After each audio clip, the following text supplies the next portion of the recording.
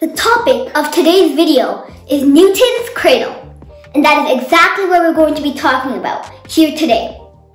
So, this can be a school project, or it can be a fun science experiment, or it can even be entertaining to watch and calming and satisfying to see them moving. This can be made out of sticks or cardboard, but we're going to be showing you how we made it.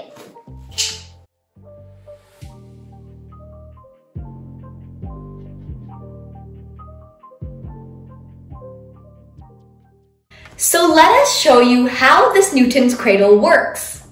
I am going to push these marbles slightly. Wow, do you see that? The marbles are only going in one direction and they're not scattering all over the place. They're going in one batch. Another interesting fact is that they look like a pendulum on a clock. They're going smoothly up and down. So what would happen if we lifted one marble and let it go? I am now going to lift one marble. Oh, this is so cool!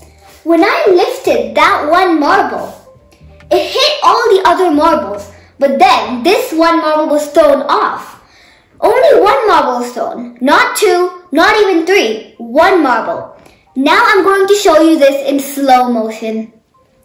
Whoa! Did you see that? Only the very last marble is being thrown off. Now, what happens if we do two marbles? So now, I'm going to lift two marbles.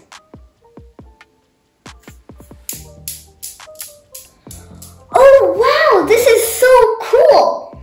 Now this time, when I lifted these two marbles, they hit all the rest of the marbles. And this time, not one marble was thrown off, two were. And three weren't either. Two were thrown off. I'm going to show you this in slow-mo. Wow, if you see now, only two, the last two marbles were thrown off. So let me tell you why this happens. So first, the Newton's cradle was invented in 1967 by scientist Simon Cradle and was named after the well-known, amazing physicist Isaac Newton. So this Newton's cradle works with two basic laws: the law of conservation of momentum and the law of conservation of energy.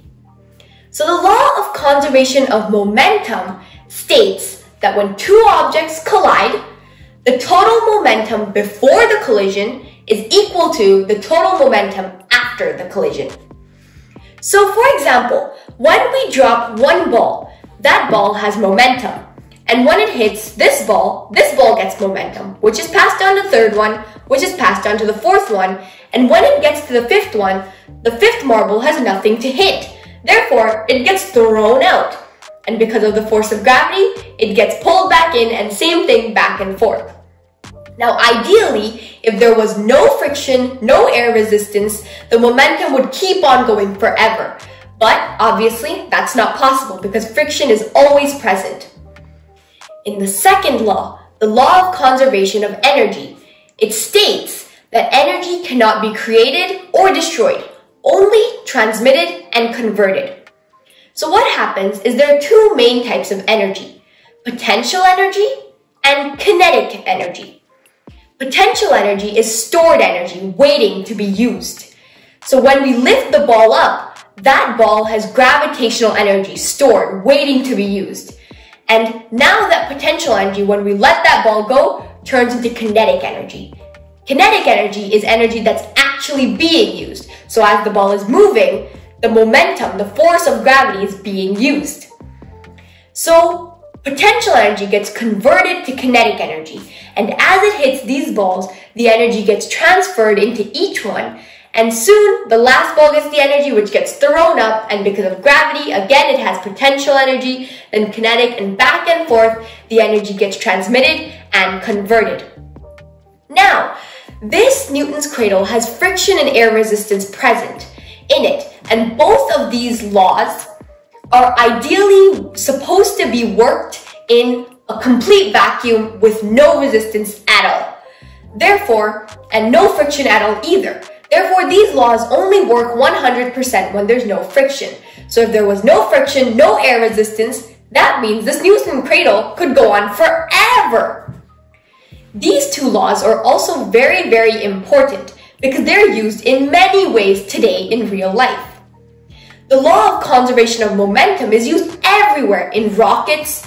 When the rocket is launching, the momentum of the fire is used to launch the rocket upwards.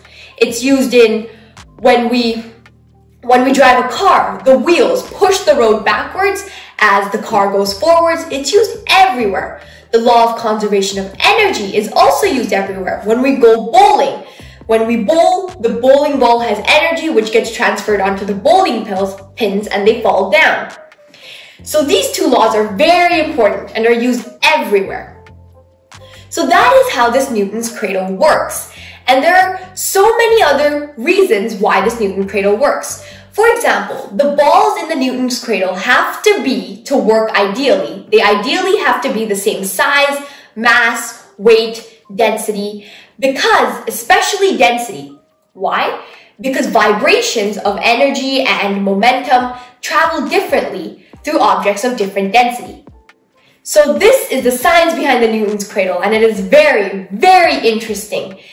It is an amazing experiment, amazing science project because it has so much to learn from it. So thank you, Simon Cradle, for inventing such an amazing, amazing device. So I hope you enjoyed this video. Now, if you're interested in knowing more of our future videos and you really like to learn about this cool, interesting stuff, then click that red subscribe button. And if you click the bell beside it, you will actually be notified of when our next videos come out. So click that bell button and select all notifications. But before you go, we're going to show you a slow motion of how this Newton's cradle works. Bye!